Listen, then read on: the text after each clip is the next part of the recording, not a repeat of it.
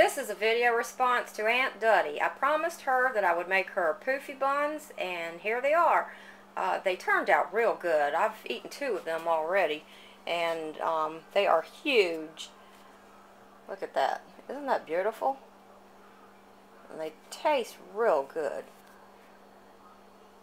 So, and I'm not a baker, so if I can do this, anybody can do it. And I don't have a pizza stone, so I baked them in the bottom third of the oven like she said to, and they turned out great. The bottoms are fine. They're not soggy or anything. So be sure to give Aunt Duddie's Poofy Buns a try. Hope it helps.